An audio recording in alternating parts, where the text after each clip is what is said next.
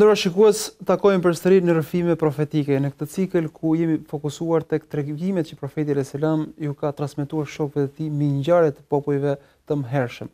Dhe ngjarja e radhës do të jetë mbi një person i cili ju tha fëmijëve të vet që ta djegin trupin e tij pas vdekjes së tij. Çfarë mesazhesh ka kjo histori? Çfarë mësojmë për këtë histori? Për gjitha këto do të kemi shpjegime të hoxhës nderuar Ahmed Kalaja. Selam aleikum hoxh, mirë se vini. Aleikum selam wa rahmatullah, mirë se gjeta. Me emrin e Allahut, që të mëshiruesit, falenderojmë Zotin, krijuesin e botrave, mirësitë dhe bekimet e Zotit qofshin për profetin Muhammed alayhi salatu wasalam. Faktikisht ky hadith ose ky tregim profetik ka ardhur nga disa transmetime, nga disa sahabe, Abdullah ibn Mas'udi, Abu Said al-Khudriu, shumë sahabe. Ka disa rrugë transmetime. Disa rrugë transmetimesh. Që kanë qenë disa persona që kanë dëgjuar dhe transmetojnë. Që kanë dëgjuar nga profeti alayhi salatu wasalam. Dhe faktikisht hadithi është ashtu siç e the ti, domethënë kështu tingëllon pak çuditshëm, por shumë interesant kur dëgohet i tëri dhe normalisht që kanë të shumë dobi dhe gjëra interesante që ja vlen për të ndalur dhe për të medituar rreth tyre. Tregon pra Abu Said al-Khudriu, njëri prej sahabëve, thot radiallahu anhu, Zoti qoftë i kënaqur me të, thot një ditë profeti alayhis salam na tha: ndër popujt që kanë qenë përpara jush, një burr në momentet e fundit të jetës tij që ishte në agoninë e vdekjes, i fton djemt e tij që t'i qëndronin pranë. Dhe ju thot: çfarë babai kam qenë unë për ju deri më sot? Ata i thanë: babai më i mirë, domethënë në kujdesin, në shpenzimet, si çdo fëmijë që babai i tij duket njeriu më shëmbullar. Jo, po edhe ai kishte kontribuar. Tha: do t'ju kërkoj besën për një gjë dhe dua që fjalën time ose amanetin tim ta çonin në vend. Ose përndryshe, pasurinë që meritonin nuk do t'u lër juve. I thanë ato: po si o bab, do ta çojmë amanetin, besën në vend. Tha: kur të vdes, më digjni dhe kockat, le të themi kështu, mi bluani dhe hirin ma hidhni gjysmën në erë dhe gjysmën në det. Se pasha Zotin, nëse Allahu mua më ringjall sërish, unë kam të marrë tek Zoti një ndëshkim shumë të fortë. Mbas vdekjes babait, fëmijët e çuan në vend amanetin dhe besën që i patën dhënë babait tyre dhe e vepruan këtë gjë. Me ta bërë fëmijët këtë gjë, Zoti i Madh urdhëroi hirin e hedhur dhe atë, le të themi, masën e bluar bashkë me hirin, i tha: riktheu dhe një herë në jetë. Pra e ringjallin në moment. Kur doli përpara Zotit, i tha Zoti gjithësisë: o robi im, si guxove dhe e bëre një gjë të tillë? Përse? Tha: o Zot, e bëra vetëm prej frikës që kisha për takimin me ty. Kur mendoja se do të takoj ty dhe gjunahet e mia, thosha frika e përfundimi keq. Po, më mirë të tretem digjem që mos ngjallem. Allahu tha: o robi im, të kam falur. Me kaq mbaron hadithi. Profeti alayhis salam, shumë interesant, nuk ka bërë asnjë koment mbi hadithin. Dhe unë mendoj se kjo është gjë shumë e bukur, në mënyrë që njerëzit kuptojnë se, domethënë, mëshira e Zotit është shumë e madhe, po edhe mëshira e Zotit është shumë e madhe, po edhe konceptimi i njeriut mbi mëkatet e tij dhe gjunahet e tij është shumë i mirë edhe nëse është ekstrem. Pra kur njeriu i vlerëson mëkatet e tij shumë rënd, shumë keq, është mirë se kjo tregon se ka besim. Ka të qenë vetë kritik ndaj njeriu, ky personi, domethënë pavarësisht asaj që kërkoi të bënin mbi trupin e tij, faktikisht Ai kishte frikën ndaj Zotit, e kishte turpin prej Zotit. Ai mendonte gjithmonë si të dalë përpara Zotit me jetën time. Shumë interesant se në disa transmetime tregohet se puna e tij ishte Zot na ruaj, domethënë bëhet fjalë në ato kohë, ai vjedhte qefinat e të vdekurve. Një veprim shumë i ulët, shumë. Mirë po ky me sa duket kishte besim, e dinte se një ditë do të ringjallemi, do të dalem përpara Zotit dhe nuk mund t'i kaloj Zotit kjo gjë. Pra, domethënë ai dinte që po bënte një mëkat shumë të madh. Mirë po megjithatë, domethënë besonte se ka botë tjetër, do dalim ditë përpara Zotit dhe kështu nuk shkon puna. Dhe kjo e çoi atë deri në këtë akt ekstrem le të themi. Pra ai nuk e mohonte, si thua, forcën e Zotit për të ringjallur. As nuk mohonte botën tjetër, as nuk mohonte ringjalljen. Po frika e tij se si do të dalë përpara Zotit. Mund të bënte një zgjidhje e cila edhe ai pse dinë që nuk ishte zgjidhje, po për këtë arsye dietarët thonë që fjala e tij ishte shumë e rëndë. Fjala e tij kur tha duket si mohim. Se po të më ringjalli Zoti, domethënë mos e harrosni si një mënyrë shpëtimi nga ringjallja, se kur të bëjmë kështu s'ka më ringjallje. Për këtë arsye edhe dietarët kur e komentojnë këtë pjesë, çfarë thonë? Thonë ai domethënë ishte shumë i paditur. Sepse besimtare më minimal e din që Zoti do të ringjallë njerëzit që vdesin, jo vetëm ata që janë në përvarre, po edhe ata që janë zhdukur komplet, edhe ata që janë djegur, edhe ata që janë prej mira vitesh. Edhe ata që janë tretur tërësisht, domethënë Zoti do të ringjallë se çështja e Zotit për çdo gjë është inma amruhu idha arada shay'an an yaqulu kum fayakun. Zoti nëse do që bëhet diçka, mjafton që ti thotë bëhet, edhe Zoti e fal. Mirë po dietarët gjithashtu e kanë parë dhe një kontekst tjetër, konteksti i se si Zoti i Madh e arsyetoi këtë njerëj, megjithëse ky bëri një mëkat shumë të madh me fjalën që tha. Fjala që tha se po të më ringjalli, domethënë po e bëj këtë se kështu s'ka ringjallje. Kjo fjalë, domethënë shumë e rëndë. Pra Zoti i Madh, dhe ky është mësim për gjithë ne, nuk i trajton njerëzit me përpikmëri të fjalëve, të domethënieve të Zoti më shumë i trajton njerëzit me zemrat e tyre dhe me zemrat dhe jetën e jetën tyre. Absolutisht. Për këtë arsye edhe ne domethënë në raportet tona me njerëzit nuk duhet të jemi domethënë kështu të kapemi në çdo presje, në çdo fjalë. Jo. Pyet njërin, o Zotni, çfarë qëllimi patë që e the këtë fjalë? Sepse logjikisht, kushdo që e dëgjon këtë fjalë thotë ky njeri me këtë që ka thënë, ka mohuar Zot dhe gjithçka, se ky po dyshon ke fuqia e Zotit. Po ai faktikisht nuk kishte këtë qëllim. Pra më tepër si për shprehur pendimin e tij se sa ai për shprehur pendimin e tij mungesën e aftësisë së Zotit. Edhe domethënë frikën, ai domethënë frika e madhe prej Zotit, si më thën, nuk diti se çfarë tha. Për këtë arsye edhe ne domethënë kur flasin njerëzit, tani mos marrim domethënë fjalët e njerëzve të analizojmë.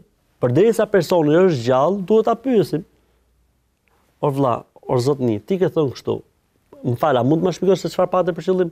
Sidomos kur është, domethënë këtu nuk kishte fare nevojë për shpjegim, ëh, se këtu ishte e qartë që ai dyshoi tek Zoti dhe tek fuqia e Zotit. Domethënë tha se po të më ringjalli Zoti ka për të dënuar. Domethënë po e bëj këtë që të shpëtoj ringjalljes. Ky është dyshim.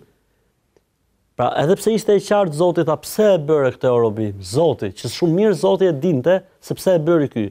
Patë pse na është treguar neve kjo ngjarje? Është na treguar neve kjo ngjarje që edhe ne kur njerëzit bëjnë diçka që nuk na duket normale, duhet i pyesim njerëzit. Kur njerëzit bëjnë diçka që është e dyshim, duhet i pyesim njerëzit. Kur njerëzit bëjnë diçka që është me interpretim, duhet i pyesim, o Zoti, ti që e the këtë, çfarë qëllimi ke? Pra dhe gjëja më e mirë është të pyeten njerëzit, sepse me të vërtetë mund të ketë në momente të caktuara, për shkak të ligjëratës, për shkak të ngutjes, për shkak të emocioneve, njeriu të nxjerrë ndonjë tog fjalësh që më të vërtetë mund të jetë shumë problematik nëse do të analizohet fetarisht. Nëse do të merret ashtu ngushësisht, jashtë kontekstit. Nëse do të merret domethënë kështu bukfalisht kur i thën në kontekstin kështu siç u tha. Mirë po, përderisa personi është gjallë, përderisa njeriu është gjallë, është mirë të pyetet. Për këtë arsye edhe gjithmonë ndodh kjo, domethënë që, ore, më fal, çfarë deshe të thuash me këtë? A mund të më shpjegosh? Pra këtyre ai mendimi i mirë për tjetrën dhe justifikimi, sepse mund të ketë shumë kushte dhe shumë arsye pse personi është shprehur. Justifikimi, domethënë justifikimi i njeriu deri në ekstrem. Ky është ta justifikosh tjetrën në ekstrem. Po nëse është vllai jot, shoku jot që fundi ka thënë diçka që ka hapësirë, ka interpretim, s'pohet fjalë. Ktu domethënë ka shkuar arsyetimi i personit deri aty ku nuk ban më, megjithatë ta Zoti e fali dhe e futi në xhenet. Domethënë, e kemi thënë edhe herë tjetër, mos të bëjmë ne llogaritë e Zotit, mos marrim ne kompetencat e Zotit. Mos nxitojmë këtë pjesë sepse kjo pjesë ndoshta ka pulsar shumë e rrezikshme, domethënë shumë delikate, ka shumë humbet personi që shpreh se sa gjynafqari në këtë rast. Absolutisht. Për këtë arsye është mirë domethënë që sa herë hasim situata të tilla ne, domethënë të marrim opinionin nga vetë personi, ta dëgjojmë qëllimin nga vetë personi. Tash, fjalët mund të thuhen dhe personi kanë mend ndoshta diçka krejt tjetër. Më ka ndodhur mua për shembull, ka marrë dikush ka kput një fjalë nga një fjalim ose nga një intervistë, e ka kputur edhe e ka gjykuar atë.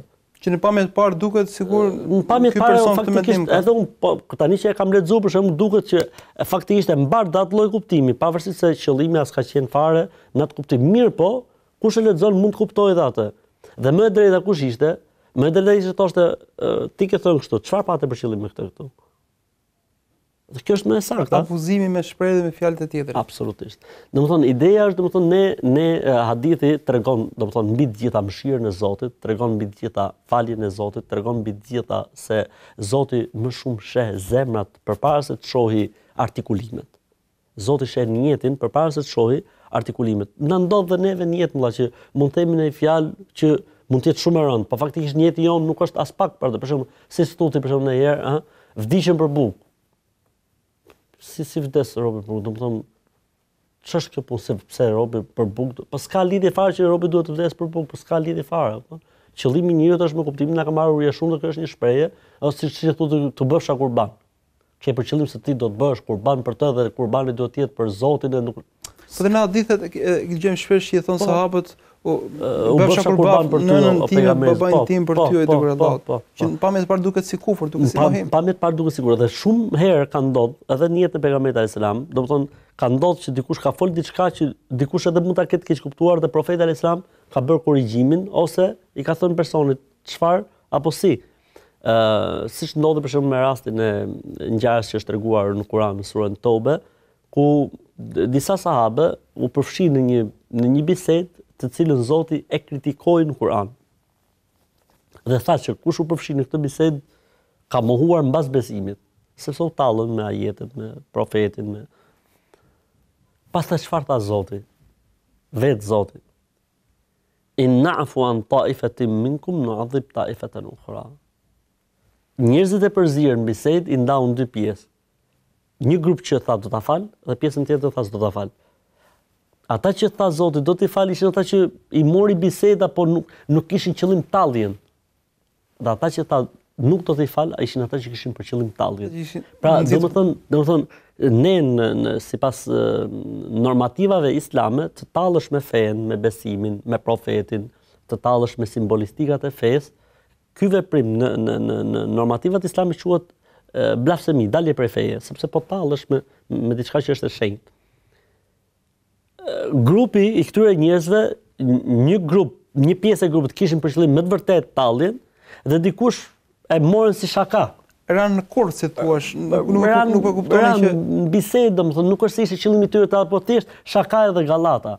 Dhe Zoti i Madh, pasi dha gjykimin normativ, ju mohuat mbas besimit se u tallët me Zotin, me profetin dhe me ajetet e Zotit, pastaj tha, mos u arsyetoni, as mos kërkoni falje, sepse keni mohuar mbas besimit, mbaroi ajeti. Pastaj tha, nëse ne do të falim disa prej atyre, të tjerë do t'i dënojmë.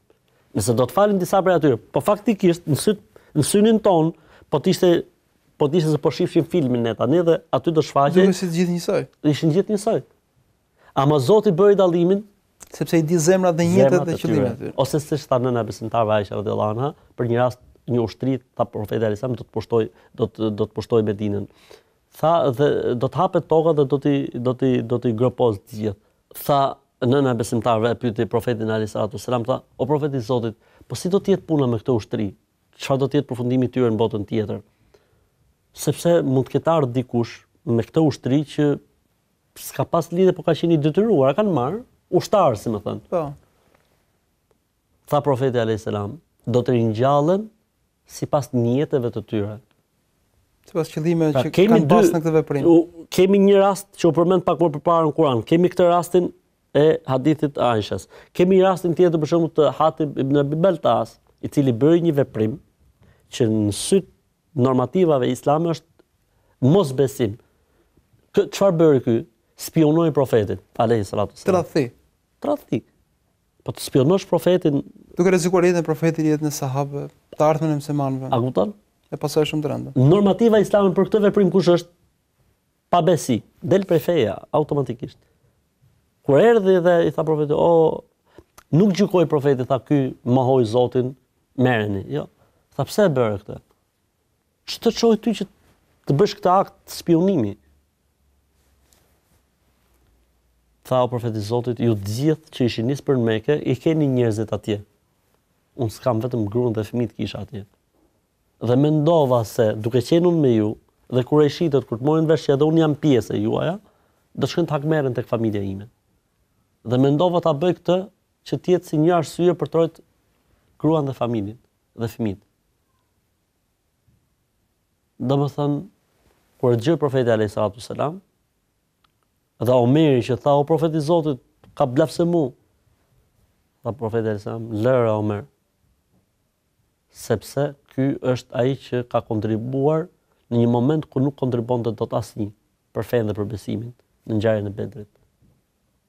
Edhe e la profetit lirë. As nuk e qortoi më, as nuk i tha mbaroi kaq, dëgjoi arsyetimin dhe mori në konsiderat qëllimin e personit. Domethënë, a kupton domethënë sa e rëndësishme është që ne nuk duhet të jemi gjykues dhe ne duhet të kuptojmë se si funksionon tek Zoti shpërblimi, gjykimi, trajtesa e njerëzve është sekret, është gajb. Ne mund të trajtojmë gjërat kështu shumë fasad, shumë sipërfaqësore, okay, por ne nuk duhet të futemi më thellë dhe ne nuk duhet të japim aksioma të sigurta 100%, ne nuk mund të japim si thon deklarata definitive. Definitive i takon Allahut xhallahu. Ne themi po, ky veprim është gabim, ky veprim është i rëndë, kjo gjë e çon njeriu në xhehenem, Po jo ky është xhehenem li.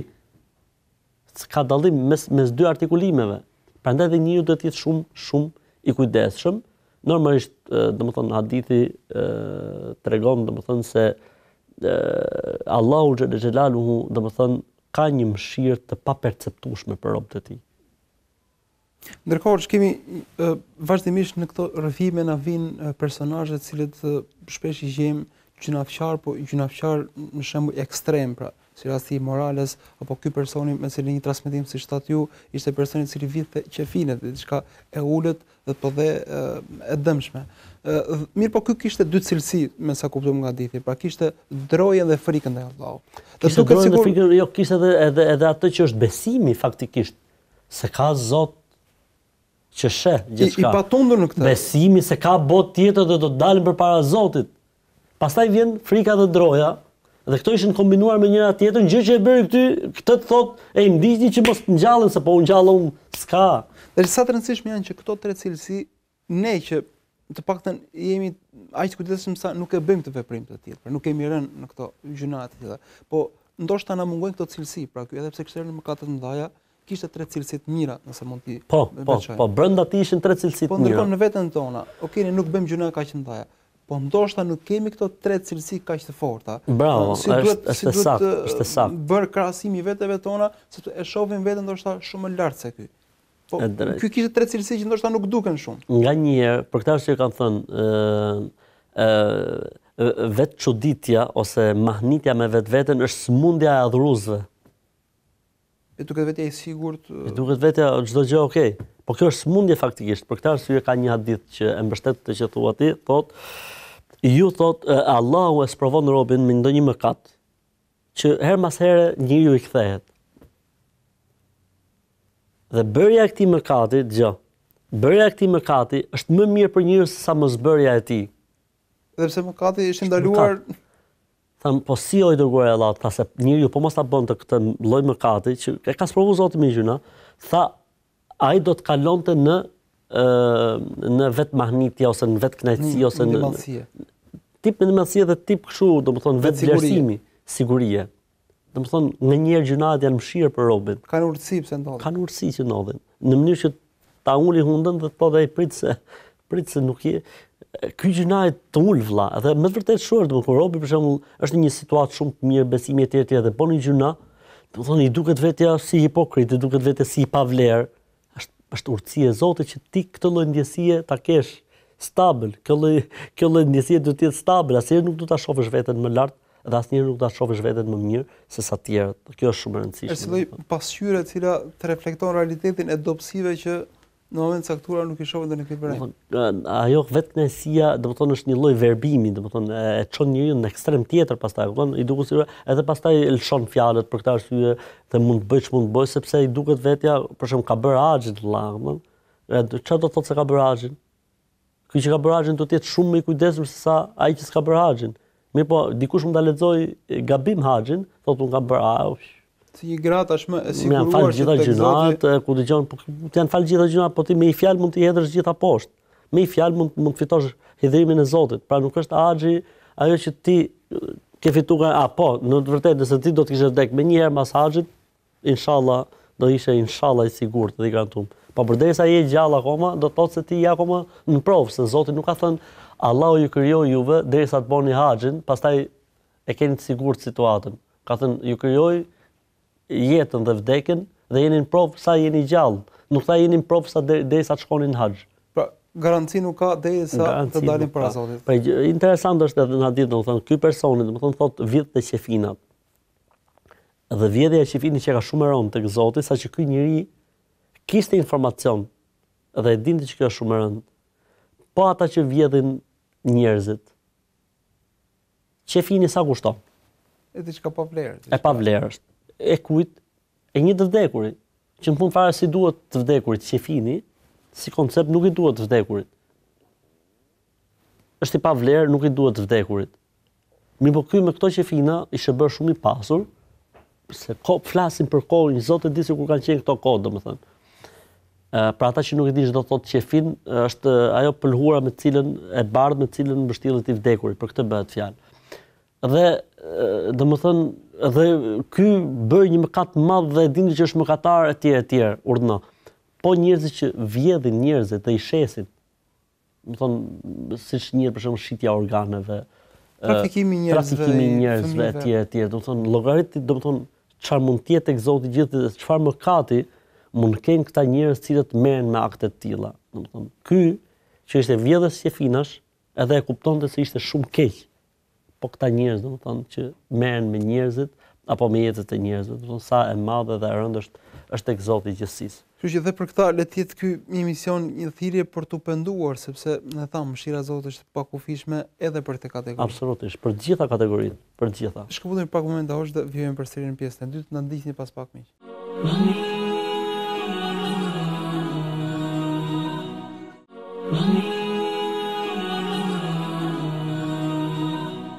Normisht rikthehemi në pjesën e dytë dhe jemi duke folur për ngjarjen e një personi i cili la amanet fëmijëve të tij dhe ju tha ma ndiqni trupin, e gjitha kjo prej drojes dhe frikës për të dalë para Allahut, sepse kishte frikë se ndëshkimi i Allahut do ta përfshinte atë. Hoç tham që ky ishte i bindur tek po themi tek frika, tek ringjallja, takimi me Zotin. Dhe ndoshta ky ishte një prej arsyeve që arriti të përfshihet në mëshirën e Zotit. Sa rëndësishme është që dhe ne ta kemi cilësitë e jemi të bindur, se nuk ka dyshim se përballje me Allahun, duke qenë gjunafçar dhe duke mos qenë adhurues, mund të jetë një përfundim i dhimbshëm për ne. Të besosh në ringjalljen është gjysma e besimit. Pse? Sepse të besosh në ringjalljen do të ketë kjo refleksionet e veta në gjithë jetën tënde. Domethënë, një nga le të themi shkaqet, një nga arsyet kryesore që rregullon jetën e njeriut në këtë botë është besimi se ka llogari dhe ka botë tjetër. Se i bën hesapet me atë që do paraqitet për Allahun, se ndoshta këtu i fshihet njerëzve. Mund të fshihesh njerëzve, mund të fshihesh shikimet e tyre, gjykimet e tyre etj, mirë po Zoti, pastaj Zoti di edhe zemrën, Zoti di edhe shpirtin, Zoti di edhe pse e ke bërë dhe se si e ke bërë, domethënë kush ka qenë qëllimi jot i brendshëm. Është shumë e rëndësishme që njeriu të besojë ringjalljen, pavarësisht se ndoshta ne nuk jemi aq perfekt, për të përgatit se si duhet dalë përpara Zotit. Ama besimi në ringjallje duhet të jetë, sepse nëse nuk është besimi në ringjallje, nëse nuk është besimi në botën tjetër, domethënë njeriu, edhe nëse ka bërë vepra të mira, edhe nëse ka bërë punë të mira, domethënë të gjitha në botën tjetër nuk i vlerësohen. Pra shumë e rëndësishme të besojmë se ka botë tjetër. Dhe koncepti i të besuarit në botën tjetër, unë mendoj se lehtësohet shumë kur mendojmë për Zotin. Pra nëse themi ne që kemi të bëjmë një Zot i cili është absolut, në fuqi, në pushtet, në dituri, në vullnet, në dëshirë dhe në gjithçka, atëherë përballë Zotit nuk ka gjë që është e pamundur. Është e vërtetë që në konceptin njerëzor dhe në llogaritë njerëzore është e pamundur që njëri mbasi është tretur, djegur, shuar, të ringjallë, është e pamundur. Po kjo jo për Zotin, për njeriu po është e pamundur. Po të ishte kjo të procedurë njerëzore është e pamundur, kurse për Zotin nuk ka të pamundur, sepse Zoti njeriu e parë, Ademin alayhis salam, e krijoi nga balta. Kështu që, domethënë, Zoti krijon nga zyja, dhe jo më pastaj për ta rikthyer. Po jo më për ta rikthyer edhe një herë në jetë. Domethënë, dhe kjo është shumë e rëndësishme, domethënë të mbahet si këshill dhe të kuptohet se ne një ditë do të dalim përpara Zotit. Ky do të jetë një besim i rrënjësuar thellë në shpirtin e zemrës. Për këtë tha Zoti në Kur'an, dhe ju friksua momentit të takimit me Zotin. Ky momenti i takimit me Zotin është një moment që nuk do të shpëtojë askush. Për këtë arsye këtë njeriu gjithmonë do ta vej në llogari. Njerëzit mund të mos shohin, njerëzit mund mos të ta dinë, njerëzve mund t'ju fshihesh, po Zoti gjithsesi nuk i fshihesh. Do të vijë një ditë që do të japim llogari përpara Zotit. Dhe të besosh ringjalljen, të besosh konceptin e ringjalljes, do të thotë që ti të besosh se një ditë ky që je sot, jo ringjallje shpirtërore. Ky që je sot, ti do të dalësh një ditë përpara Zotit, me të njëjtën logjik, me të njëjtën ndërgjegje, me të njëjtën arsyetim, pavarësisht ndoshta parametrave të asaj bote, mirë po ndërgjegja, koshienca, domethënë intuita dhe çdo gjë do të jetë ajo që është në jetën e kësaj bote, përveç kujtesës. Kujtesa atë ditë do të jetë një kujtesë, domethënë, si më thon 100%, domethënë kujtesë korrekte e imët për çdo veprim. E imët për çdo veprim, sepse në sajt e kësaj kujtese do të bëhet dhe llogaria. Domethënë çdo gjë që ti ke bërë në jetën e kësaj bote do ta shohësh edhe do të kujtohesh për atë moment ku e ke bërë dhe si e ke bërë. Për shumë veprime që si kujtojmë që kemi bërë ose ndoshta edhe si kemi vërejtur. E thot Zoti në Kur'an, "Ahsahu Allahu nasu." Ju e keni harruar, po Zoti e ka regjistruar. Ju e keni harruar, po Zoti e ka regjistruar. Pra, shpesh raporti i njeriu me vdekjen dhe me ringjalljen është habitshëm sepse nuk ka gjë më të vërtetë, thotë pietetarëve, me të cilët njerëzit më së shumti dyshojnë. Pra, dihet nuk ka të vërtetë më të madhe se vdekja dhe nuk ka gjë që më së shumti njerëzit hamendojnë se thosh duan që ta lënë bazdore, ta neglizhojnë. Absolutisht. Ndërkohë duket sikur amaneti që ka lënë ky baba fëmijëve të tij është një amanet që ndoshta bie ndoshta edhe kundërshtim me ligjit e Islamit. Në rasti kur dikush lë një amanet të tillë, sepse ne dimë që trupi nuk bën që të digjet. Absolutisht. Si veprohet në këtë rast? Amanetet janë dy llojesh. Amanetet që nuk bien ndesh me normativat islame. Këto amanete duhet të çohen në vend. Amanetet që bien ndesh me normativat islame nuk duhet të çohen. Domethënë nëse ne çojmë një amanet që na ka lënë i vdekuri, po që bien ndesh me fen, ne bëhemi sebeb që i vdekuri dënohet për shkak të amanetit gabuar. Dhe ne do të ndëshkohemi me gjuna, pra do të ngarkohemi me gjuna dhe do të ndëshkohemi sepse çuam në vend një porosi që është e ndaluar. Diskutimi është kur është një amanet që nuk bie ndesh me normativat e Islamit, mirë po dëmton të gjallët ose u vështirëson atyre. Për shembull, thotë i vdekuri, unë kur vdes, trupin ma varrosni në filan vend, ndërkohë që mund të jetë shumë e sikletshme kjo për njerëzit për shkak të pamundësive etj. Atë kanë thënë dietarët, këtu varet nga mundësia që kanë njerëzit për ta çuar në vend. Nëse kanë mundësi ta çojnë në vend këtë amanet, le ta çojnë. Nëse nuk kanë mundësi për arsye ekonomike, çështje sigurie etj, atëherë nuk çohet ky amanet në vend. Domethënë nuk ngarkohen familjar për ta çuar këtë lloj amaneti në vend. Në përgjithësi amanetet duhen çuar në vend përveç rasteve ku bien ndesh, për amaneteve që bien ndesh, që janë të njohura ndër shqiptarët, është trashëgimia vetëm për djemt. Dhe përjashtimi i vajzave nga trashëgimia. Kjo është një amanet. Padrejtësi që nuk duhet çuar në vend, domethënë. Ose për shembull prej amaneteve, për shembull, është që të varroset në një formë që faktikisht bien ndesh me normativat e Islamit, atëherë as ky lloj amaneti nuk duhet çuar në vend, edhe pse është i lënë amanet prej të vdekurit, domethënë. Ndërkohë, Zoti shpëleft dhe ndoshta ky emision do të na nxjisë që të përgatitemi që ato amanete që ti lëm të jenë amanete të cilat po themi jo vetëm që janë brenda ligjit islame, po të jenë dhe të dobishme për njerëzit, po dhe përfituese. Ka porositë dhe ka thënë që njeriu duhet ta lej, si më thon, testamentin gati. Sepse mund të ketë borxhe ose mund të kenë borxhe. Nëse njeriu di që mund të bën gabime njerëzit me varrimin e tij, domethënë për mënyrën e varrosjes, mund të ketë gjëra që nuk kanë as pak lidhje me traditën e vërtetë islame, ky duhet të sqarojë. Nëse nuk i sqaron, edhe ky ngarkohet me gjuna, jo vetëm ata që i bëjnë këto gjëra, domethënë. Zoti shpëleftosh. Amin edhe juve. Për miq, këtu e mbyllim këtë emision, folëm për frikën dhe drojen e një personi i cili edhe pse ishte gjunafçar, kishte frikë të madhe se këto vepra përballë gjykimit të Zotit mund ta çojnë në ndëshkim dhe në humbje të madhe, prandaj bëri një veprim i cili në pamje të parë duket veprim dhe ashtu është i ndaluar, mirëpo Hoxha i shpjegoi qëllimet dhe arsyet pse ky person veproi kështu dhe me sa duket pikërisht prej kësaj droje, prej kësaj frike arriti që të fitojë dhe mëshirën e Zotit. Zoti shpëlef që na ndoqët mirë ta takofshim. Selam aleikum.